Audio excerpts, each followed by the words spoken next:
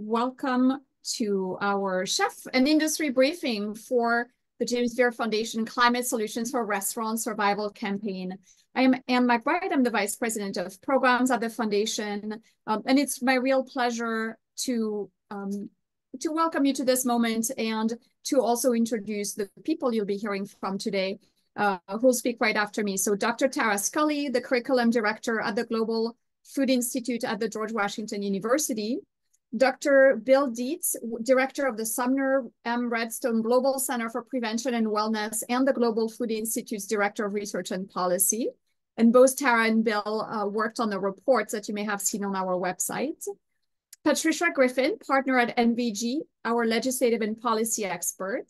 Mike Amato, our campaign communications director, and Karen Gasper, our campaign director. There will be a Q&A at the end of the, after we're all done talking. We'll leave plenty of time for your questions, your comments, anything around how, we will tell you a lot about how to get involved, but anything you have beyond that that you want to share with people that you want to ask. So we are here today to talk about the threats that climate change poses to independent restaurants and the producers who supply them, which is why we launched the campaign, the Climate Solutions for Restaurant Survival campaign.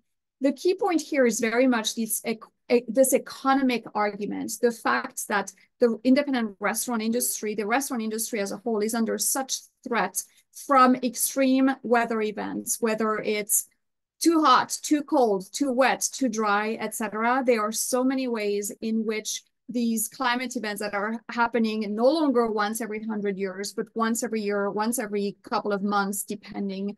These things that last for a very long time, that impact the food you're receiving, the price you're paying for your food, the people who are showing up or not in your restaurant, etc., etc. This is a real problem for the industry. And so we've decided to launch this advocacy campaign and really get all of the strength of the chef community together to make some real changes and have some real legislative impact. Today, chefs from 41 states signed up to be part of just this campaign briefing. So clearly this is something that resonates and that all of you around every part of the country can identify. And be sure that we will track the 9 states who don't have people registered and get them engaged in some other fashion.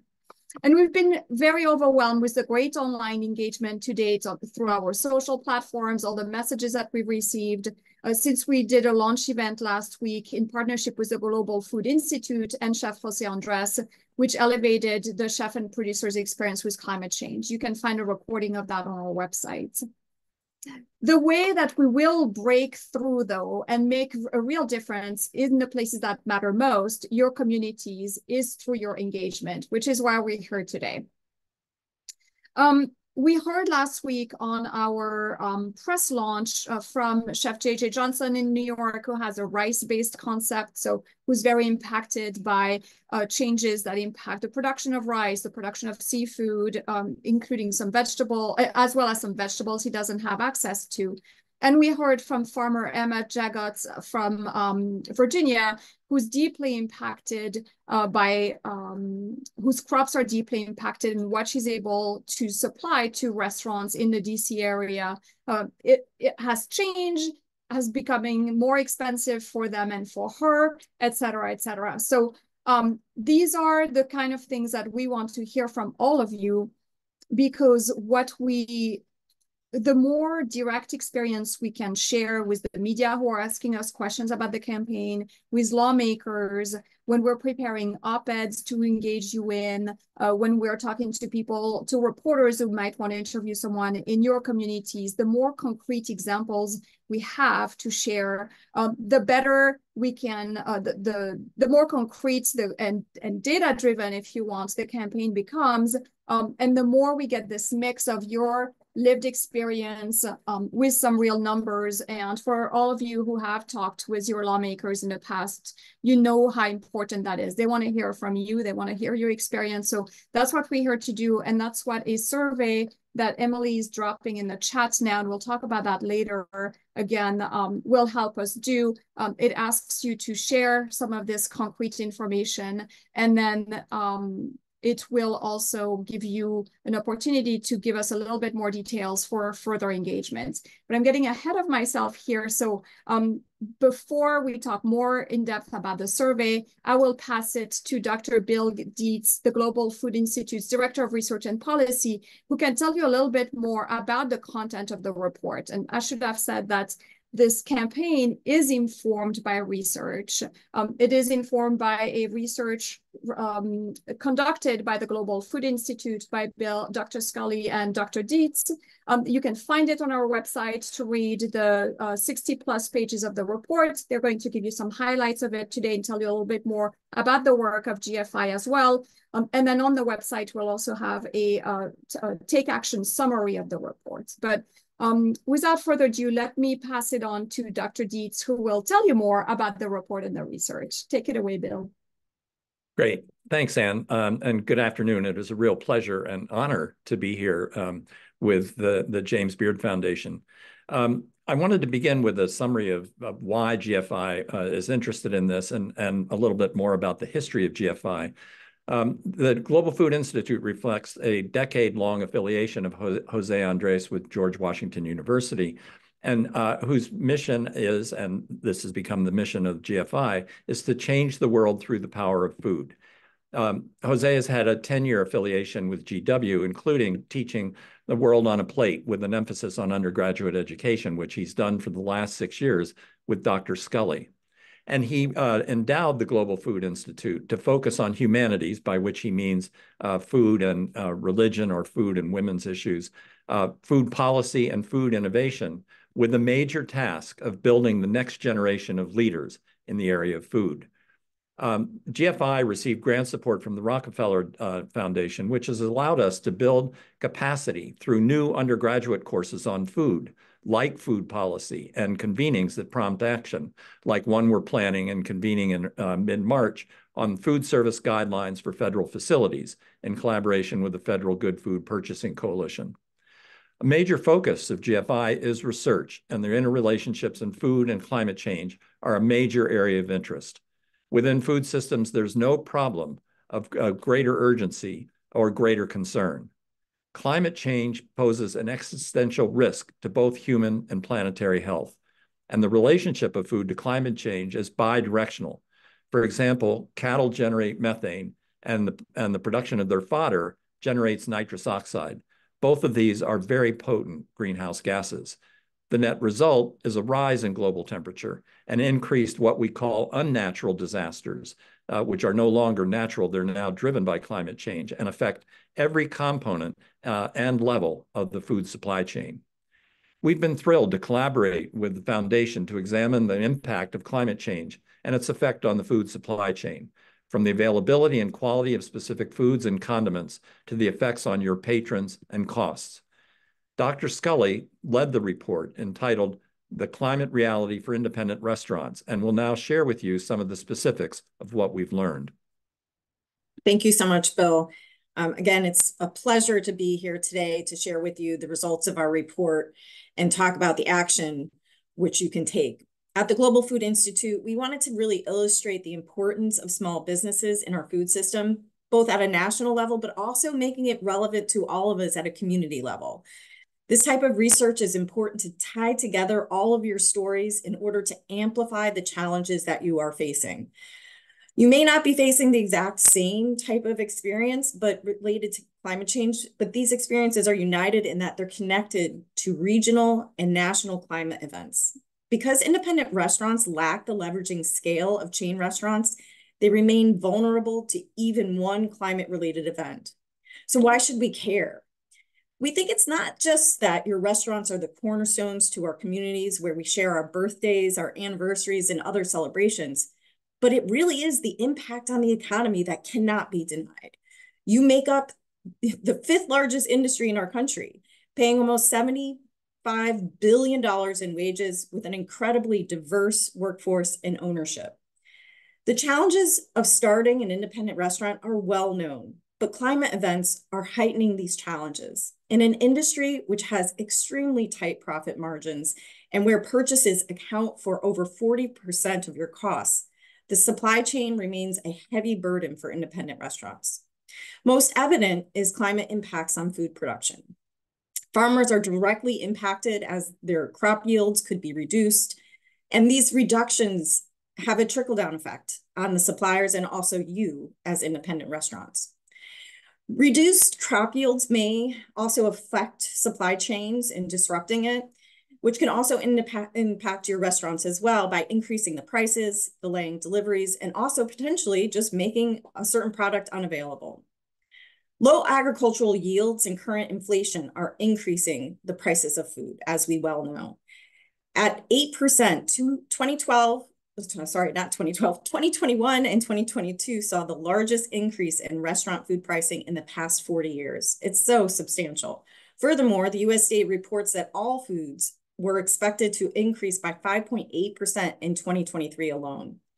The agricultural industry is a critical sector of the US economy, contributing to $1.1 trillion in the US GDP. It accounts for 10.9% of total employment and employing over 22 million people, with 13 million of them in the food service industry. Overall, US food industries has been growing over time. In 2011 to 2021, the US food industry value increased from $875 billion to $1.25 trillion. Some prime examples of variable disruptions due to climate change are droughts in Texas, hurricanes in Florida, wildfires in California, and also temperature changes affecting seafood catches. The three states that I just mentioned are extremely important when we consider the independent restaurant industry, because they make up 30% of the independent restaurants in the United States. They have nearly 1 million employees, paying out $20 billion in wages and generating almost $65 billion in revenue. So let's look at each of these. Texas was challenged by droughts in 2011 and 12, as well as in the past 2 years. These record-breaking temperatures aren't just causing crop loss, but also affecting whether or not people even go outside. In areas like San Antonio, we heard from restaurateurs where their restaurants are designed for outdoor eating. And people don't want to go outside and sit and sweat while they're eating. But also they had the opposite issue during the winter. Texas has experienced severe cold conditions during their winters in the past few years. And it's like you can't win in any season now in Texas. Hurricanes, of course, are notoriously damaging, whether it's wind or rain or both. For one hurricane in Florida last year, wind damage alone was estimated to be at $4 billion. Florida's crops are clearly getting affected, but also aquaculture as well, which helps to supply your restaurants with certain foods. The fishing industry gets put on hold when a hurricane comes about. Restaurants have to not only shut down due to hurricanes, but when they reopen, they aren't getting their regular catch for quite some time because of long-lasting effects from these hurricanes. In California, of the top 20 largest wildfires ever recorded since 1932, 18 out of the 20 have occurred in the past 20 years. 9 of those in the past 3 years alone. In 2023, year to date, there were over 300,000 acres affected by more than 7,000 wildfires. Most astonishing, in 2020, over 4 million acres were affected. Not only does this destroy crops that you may be trying to source, but it also can result in smoke taint. This is especially impactful on grape production. Either the winemaker has to choose whether they're going to make wine with smoke taint or skip a year, which can have a huge financial burden. On top of that, the impact on restaurant attendants. Who wants to go outside when they can't see a few feet in front of them? And this is not just a problem out on the West Coast. The East Coast also experienced this with the record-breaking wildfires in Canada this past year. Then there are the warming waters resulting in changes to seafood habitat range. From lobsters to sea bass, these species have very specific temperature requirements. And this is not only affecting the fishing industry, but also access to certain fish for you as independent restaurants. And unfortunately, the US is not alone. We give many examples in the report of issues around the globe. In 2020, the United Nations Office for Disaster Risk Reduction report, they saw that 4,200 reported natural disasters were recorded in the 80s and 90s. This increased in the next two decades to 7,300. This had a doubling effect on human deaths from 500,000 to 1.2 million in the second 2 decades. And although this increase should seem shocking, what is more disturbing are the trends of these disasters in the last 42 months. So from 2020 to 2023, the global average annual record of storms has increased by 19%, floods have increased by 23%, and wildfires by 29%. This, of course, has an effect on food production, but also transportation challenges and even customer behavior, like I said.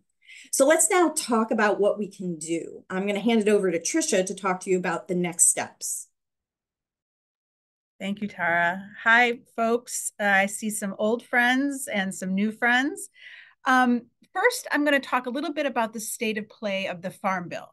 While our work will expand and be alive beyond the context of the Farm Bill is a really important tool for us to push some very important agendas as it relates to climate change and its relationship to the industry. So the Farm Bill, as many of you know and heard from me over the years, is one of the largest or the largest piece of federal policy that pertains to food, farming, land, forest, conservation, and so much more. It's reauthorized every 5 years with some exceptions like we're experiencing right now. The latest Farm Bill expired last year, and we have yet to finalize that bill. The partisanship issues within the House and the Senate, as well as between the two chambers, have made it difficult to move a bill to a place where the entire Congress can consider it. Additionally, as you are, I'm sure, well aware, we are presently in an election year, and that makes it difficult to move any kind of big pieces of legislation. With that said, we are still hopeful, and we are still going to keep pressure on legislators to get this bill done. So let's talk a little bit about the policies we support in the context of the Farm Bill and beyond. The campaign will support policies and programs that are focused on fighting climate change through the food system, as well as exploring other areas of the federal government that could support the industry challenges brought on by climate change. They will include policies and programs that focus on how our food is produced, by whom, what is produced, and how often. We want to look across all the areas of the federal government and determine what programs exist in other agencies or that could be developed to alleviate the economic stress on the independent restaurant industry. There is no silver bullet as it relates to climate change, as you well know, but agriculture and farming can account for a great portion of carbon emissions in the United States and the world. That is why we believe USDA has a responsibility to use the Farm Bill and its other resources to move the needle. So some of the key policy areas we're supporting right now in the context of the Farm Bill are as follows. Conservation programs. These are programs that support farmers in implementing farm practices that help mitigate climate change, increase yields, and source sustainable ingredients for restaurants. Some of the existing USDA conservation programs have historically been underfunded and overprescribed. There was a bill last year called the Inflation Reduction Act, IRA, that was able to increase the resources for these programs at the highest levels ever. These programs incentivize farmers to engage in cover crops, rotational grazing, and organic farming, even while working their land for production. They provide TA to implement conservation practice and support innovation, new ideas to protect the soil, the water, and land. We are working with our allies to make sure that this increase in resources will not be stripped from the Farm Bill. We must support greater opportunities for all farmers to use these programs in order to see and demonstrate greater impact. We also want to advance and grow climate smart programs. These are a newer class of programs that have overlap and are very much in partnership with conservation. These programs address the volatile aspects of farming and implement ecological strategies to make land more resilient. Resources for research and programs for more advanced climate smart practices must be a priority for USDA. It's vital that these practices with the conservation practices are applied at a larger scale, and at the same time that we continue to monitor and close the knowledge gap on the effectiveness of these new innovations. And finally, we will support the programs and resources that support the local and sustainable farming practices that are run through USDA. These programs diversify our supply chain. They provide opportunities for success of small, mid-sized, and disenfranchised farmers. While USDA has made some great strides in diversifying some other parts of the food system, farming models continue to move in the wrong direction. As Secretary Vilsack said at a congressional hearing last week, I think it's important for us to reset the notion that the only option in American agriculture is to get big or get out. It's time for us to do better for our small and mid-sized farming operations, those 93% that share 15% of the income that are surviving for the most part by taking a second job. Now, what I just laid out is a very high-level overview of the policy focus for now. We will be building and expanding as we learn more about the challenges that you are facing and your partners are facing, and explore innovative ways of combating those challenges. As you probably know, the best ideas don't get created here in DC, but pull from the learnings and from those that are most impacted. Thank you for your time.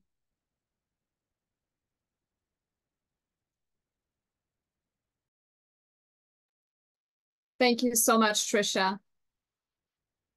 Okay, sorry, I did unmute myself. I did not need Zoom assistance on this.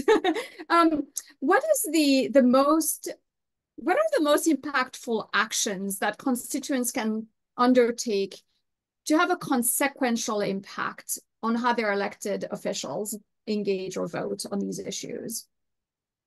Well, first and foremost, I mean, again, if you've run into me in a boot camp, you will know that the number one way for this to look different in Washington, D.C., if those that are most impacted by it, that are running businesses and employing folks in communities, use their voice. Use their voice to tell the story with support from folks like us and others that are helping to advocate for this change. Talk about your experience, talk about your concern. I think people make assumptions that if you sit in one part of the private sector or industry that you may not care about these other issues. And making this connection between the economics of the independent restaurant community and climate change has not been done before. Yes, the economics of other industries and climate change have been done, but this is a big deal. And you can play a central role in how information is delivered and how it's received. And that could really change the game in Washington, D.C. I also encourage you, in using your voice, meet and build relationships with your members of Congress, their staff. It seems like a big undertaking. Again, with the support of the James Beard Foundation and other allies and partners, these folks work for you. I know I tell you this every time I see you. They are accountable to you and your needs, and you play a very powerful role in that community and making them hear now, in addition to other challenges and other issues you care about, that climate change is another category that they need to pay attention to. And then I think it's about building a broader community. Share what you're doing, demonstrate it, share it on social media. Let us help you organize with other chefs and those that are finding this engagement with members interesting, or they're learning something about that experience. So those are my couple of cents on that piece. Great. Thank you so much, Tricia. And for those of you who are in the DC area next week, I'm putting in the chat a link. We're doing a policy salon with the Natural Resources Defense Council. If you are in the DC area, most likely you've heard about it from us already, but if not, here's the link. It's on Tuesday with Shelley Pingree, Representative Shelley Pingree, from 8 to 10 in the morning. So feel free to RSVP to that. And Tricia, thank you for mentioning social media, because it makes the segue to Mike Amato, our campaign's communications director, even smoother, since he will take you through some of the resources we already have available on our website. Hi, thanks, Anne. Good to see you all. So I just want to talk a little bit about how we can work together on this endeavor. Having spent many years working for members of Congress, I know that the only way they're going to listen and take action is if they hear directly from you. You have unique and powerful voices in your communities, your business owners, job creators, cultural and economic engines in your communities and the districts that they represent, and they are accountable to you and they need to hear from you. We can have all the data, the facts, and nothing against the great report that Global Food Institute put together. We can have all that information, but what really brings it to life is your stories, your voice, and your experience is what makes this matter and resonate with members of Congress. So they need to hear from you, and we want to work with you to make sure that they do, and that message is clear. So to help you make your voices heard, shortly after this call, we'll follow up with more details, but you can expect to see communications toolkits and assets to help educate federal policymakers, including draft social media content, letters to the editor templates, talking points, and other resources. In addition, the James Beard Foundation will work to create opportunities and platforms for you to make your voices heard, including testimonial videos, social media campaigns, press engagements with reporters in your community and in your states that want to cover this important topic, hosting events to bring together policymakers and chefs to make sure that they're hearing directly from you. We will engage directly with congressional members and their staff and executive branch officials, hopefully bringing some of you along with us into those conversations. And the James Beard Foundation leadership will also be in this fight directly with you and using their platforms to raise awareness throughout the course of this campaign. So that is all coming soon, but for now, we have some resources that I'd like to direct you to right now. On the James Beard website, we have a landing page. There you can find social media content that you can craft and shape into your own voice and deploy immediately. There's a 2-page fact sheet where we distilled this problem down to concise language, laying out the threats that climate change poses to independent restaurants, the people you employ, and some of the policy actions that we'd like to see from members of Congress that Tricia outlined earlier. You can read the full report that was discussed earlier. There's a press release that lays out the details of the campaign that's to come and more information that I think you'll find useful. But at the end of the day, this is just the beginning. We launched a couple weeks ago, and the campaign received a lot of attention, including in publications that policymakers are reading on a daily basis. It generated more than 200 million earned media impressions. So they are seeing that this is coming. We've sent strong signals of what we intend to do and that we need to engage with them directly to solve this problem. But we need to build on this momentum. We need you alongside with us. We need your voices. They need to hear your voices.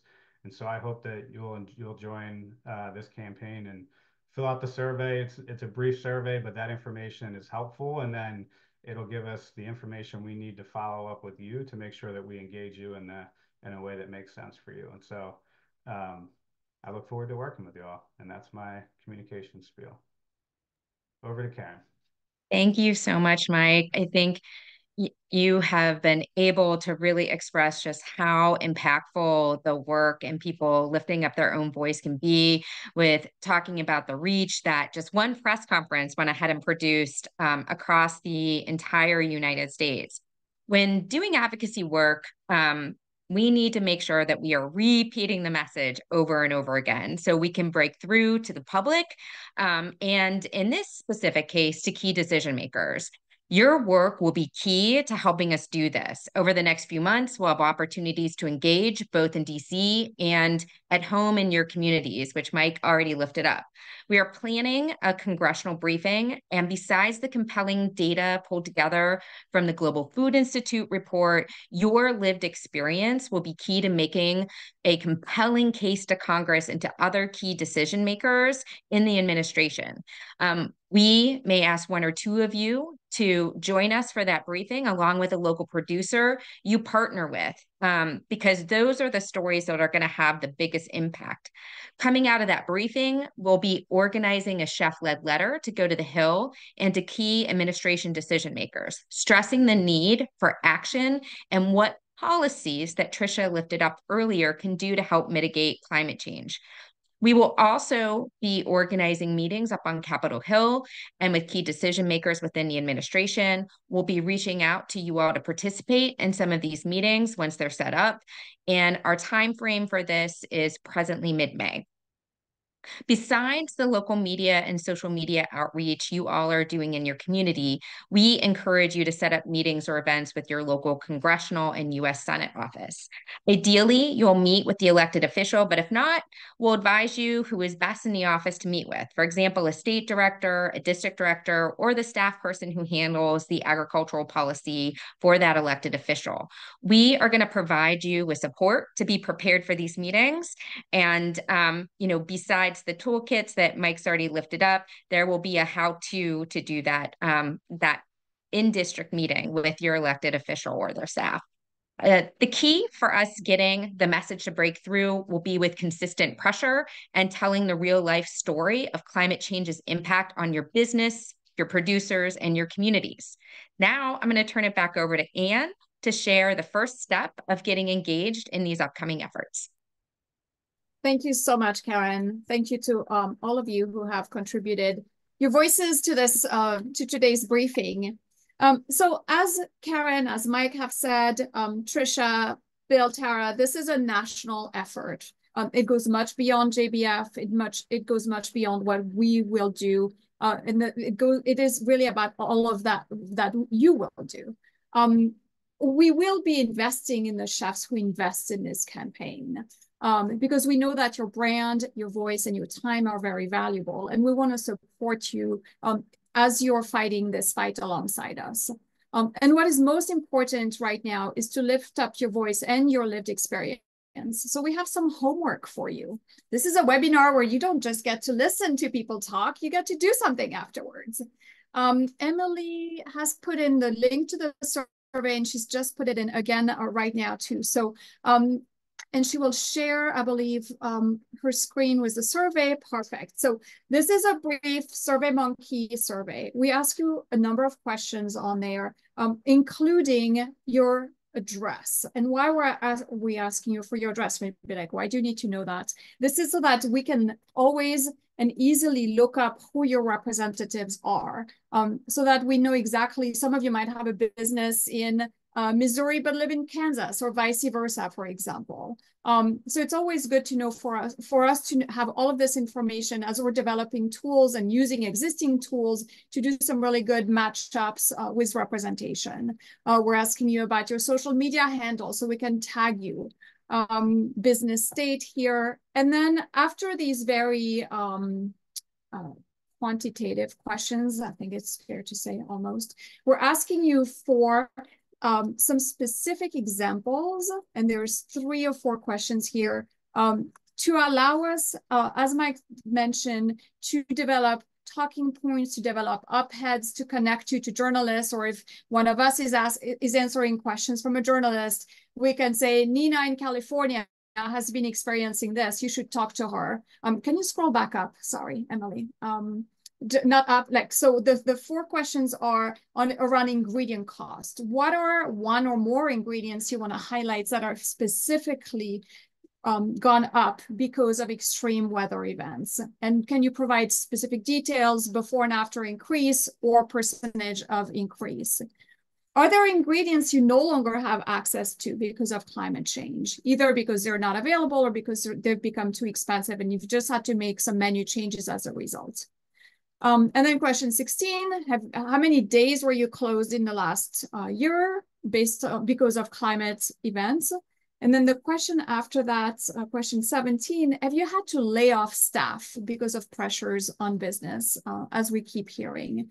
And then question 18 is an open-ended question, if there's anything else you want to add.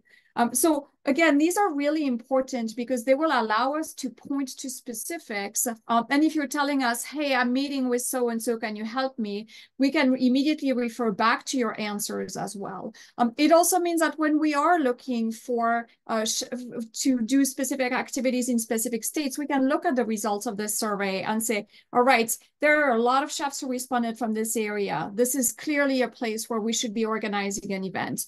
Or there's one chef in this area who he's the only one who's responded. He has a critical representative member of the Senate Ag Committee. We absolutely must make sure they connect. We have that information.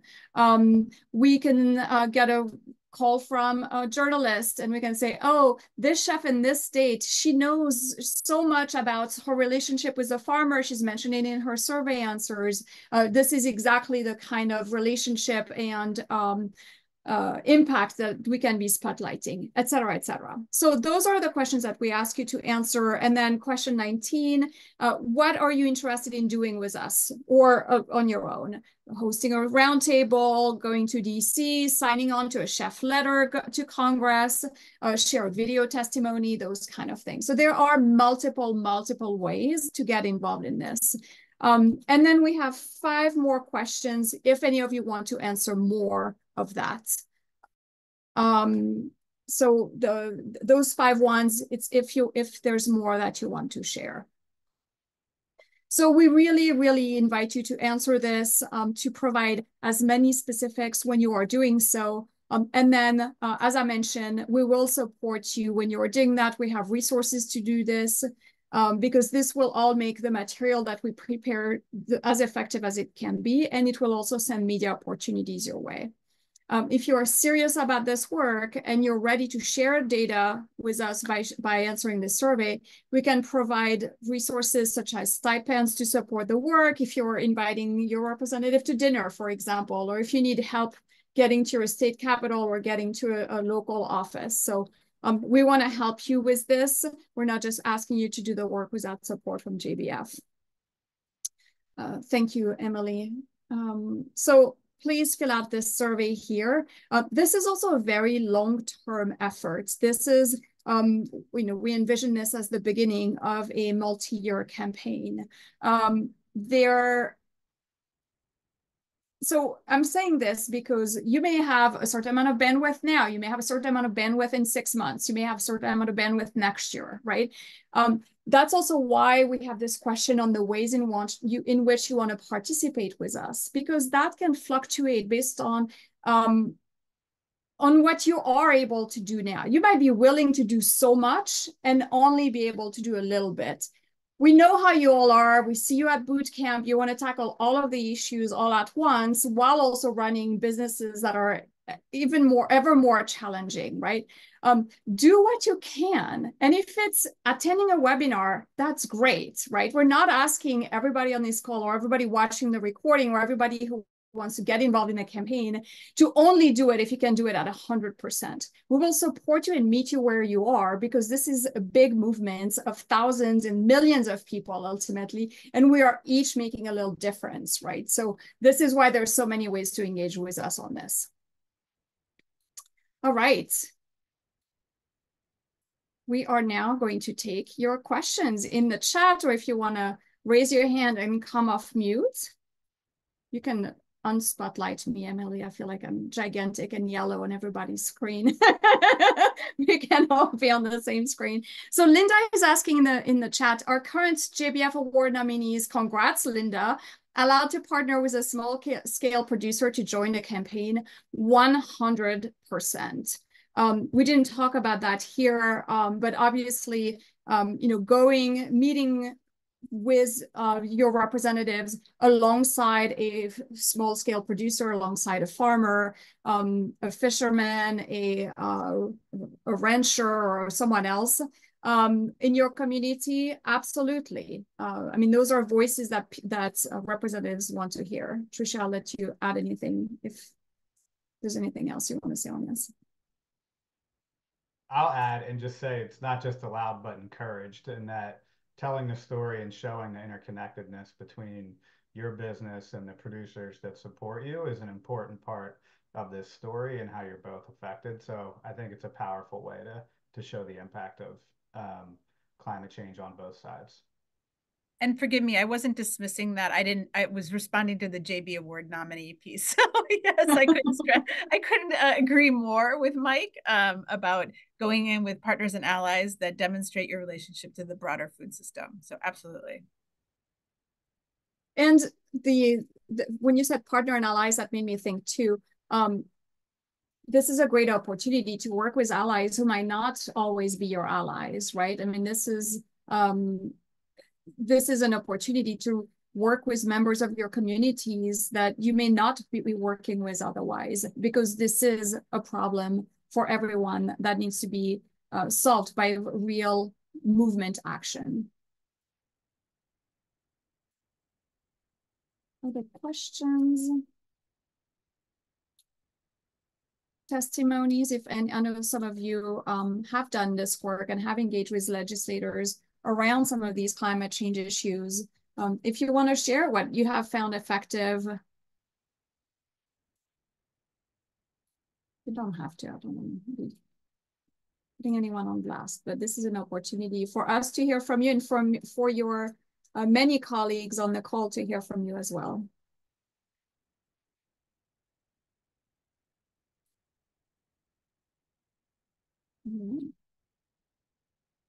No questions. Everyone just wants to get ready to work. Are you all filling out the survey already?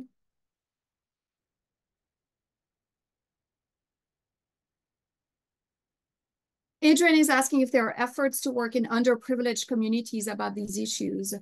Absolutely. And I think this is obviously also where you know best, all of you, who are the underprivileged communities in your areas. And so this is a great opportunity to let us know how we can support you in creating this community building around there and working with underserved and underprivileged communities for sure. And obviously those are communities even geographically in terms of where they might be located in flood areas, for example, of particular cities who are affected more than most others. So, or at the forefront of a lot of that. Farm workers are a great example also of underprivileged communities who are greatly affected. And then William wants to go yell at congressmen. We recommend perhaps a tactical approach, but you do you, William. And then Blue, I'm not sure what are the 9 states that are not represented, but we will make sure to look that up. And then if we know some of you in or near states, or if we have people who may have been to boot camp from these states, etc., we'll make sure to do outreach indeed, to get them to engage and to tell you how you can reach out to some of your friends and colleagues. And Blue is also asking if there's room for collaboration for those of us who are working on the native farm bill. Tricia, do you want to answer that? Absolutely. We recognize that there have been incredible opportunities to build comprehensive policies and agendas that sit inside the Farm Bill and outside the Farm Bill. And a lot of the times there are better policies, more innovative policies that are targeted towards certain communities. And so there's no exclusive way in which we would, identify policy that we want to, lift up and advocate for. So 100%. And what I want to be very clear about my presentation, that was a very high level, because there have been a couple of recommendations of some specific marker bills that have been put out with some good friends from NSAC and others. And we want it all. We want to be able to engage and push this entire agenda and learn about how people have already moved the needle on these issues that this community we want to, get up to speed on. So yes, yes, and yes. And then Adrian, if is asking, are you looking at resilient cities that are focusing and championing climate change? So you will see in the survey, there's a question where we ask you if your state or your city is doing something from a legislative perspective. That would be a great model at the federal level to point that out. So that's a way to answer your question, in that, what we're working on right now is at the federal level for a question of, engaging everyone at the same level to start with, and then supporting you at the local and state level. So this is where, for all of you, that's part of your homework, highlighting what are some good programs that are already in place where you are that can help us create these models, and then refer people to these models and saying, hey, here's what Austin is doing. You're in Portland. You should be looking at Austin, or, here's some legislation that has been working out well there.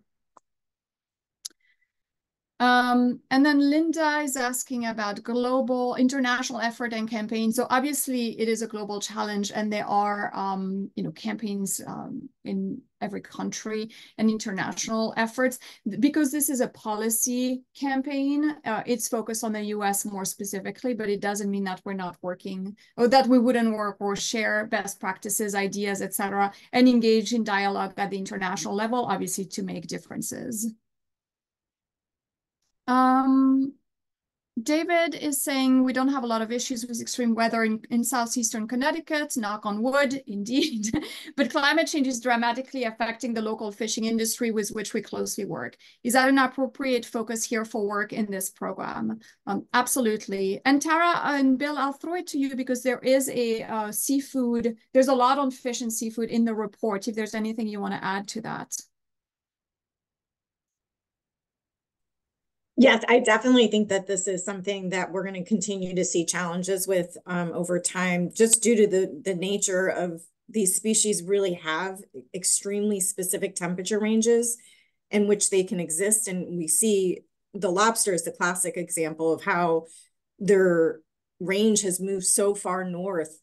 And people who used to be lobster fishers in Connecticut no longer can do it because they can't capture enough in order to sustain their business. How can sustainable ingredient suppliers and producers get involved with this campaign? Asks Lizzie. Do they need to partner with a restaurant?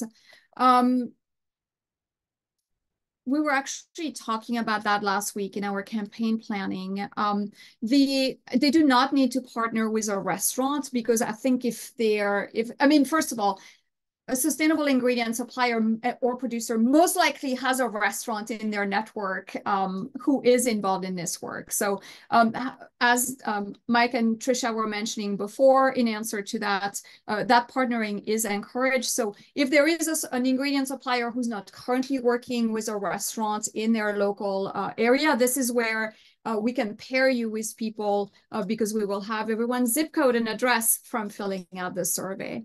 And on the campaign webpage, we have a form for anyone who's interested in registering interest in participating in the campaign. So you have the survey that's more detailed, but we also have on the webpage of the campaign a form that anyone who's interested can fill out. And Nina was saying she'll be sharing this with her network. We encourage all of you to share news of this campaign with your network and point them to that page where they can register their interest.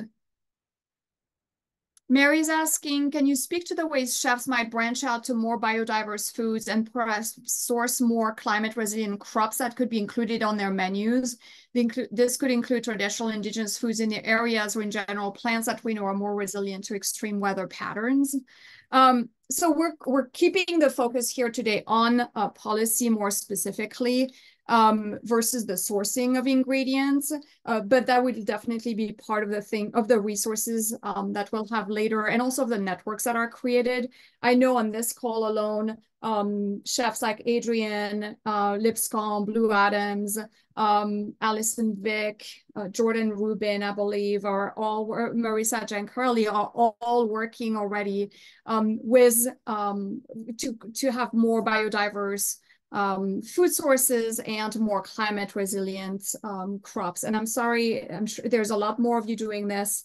Rob, Ruba, Kristen Dixon, I know that you're all doing on these kind of things. I'm just quickly scanning all the names on my screen here. So if any of you want to chime in on in the chat and answer Mary there specifically.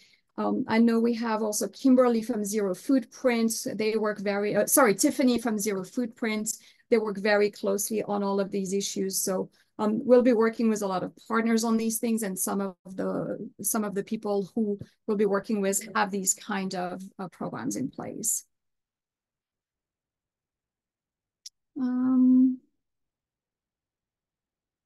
Andy's willing to get involved in any way they can, and they use exclusively small family farms. So great, very happy to hear this, even though it is because of 60% reduction in crop last year, which is unfortunately not an unheard story, and it's really dramatic. Thank you, William, for sharing articles here.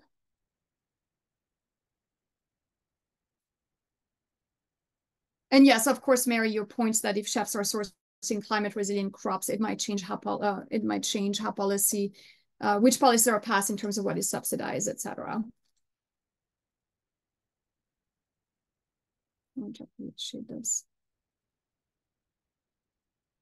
Thank you, Mike, for sharing that you have been engaging with elected officials in DC many times. And it is a great opportunity to find out how things work in DC. And I love that you put work in quote marks. And for those of you who've been to boot camp, you always hear us say that. Your representatives, and in general, people like to hear from US chefs, in general, period. You have something interesting to say. You play such a pivotal role in your communities. And obviously, when you're talking about issues, you know, the fact that you talk about it like no one else can is really, really crucial to this. More questions? Anyone else from the campaign who wants to chime in on anything?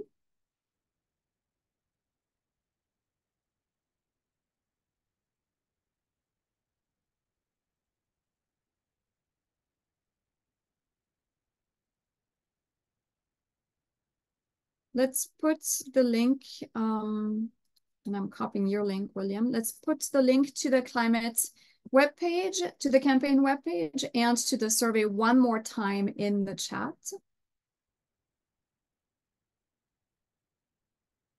And Frank is saying on the wine side of things, more East Coast producers are embracing hybrid varietals that are bred to be more resilient to climate change. Another avenue for collaboration, absolutely. 100% that this is not just about food producers, but a lot of the wine producers in general in this country are also dealing with this very heavily. Tara mentioned smoke in wine in California. There's all these, with the temperatures rising and more fires, etc.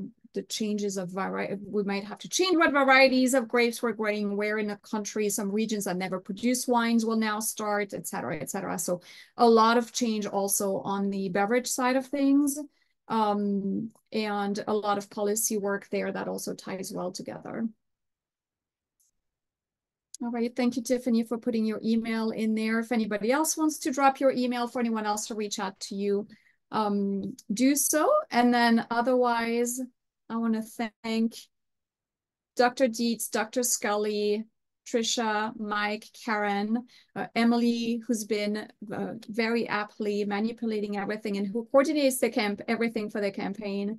Want to thank you all for attending today. And very much look forward to engaging in this work with you. I look forward to seeing all of the survey responses coming in, and then go with you to DC, come see you in your districts, and send you lots of resources so that you can do this work. Thank you so very much.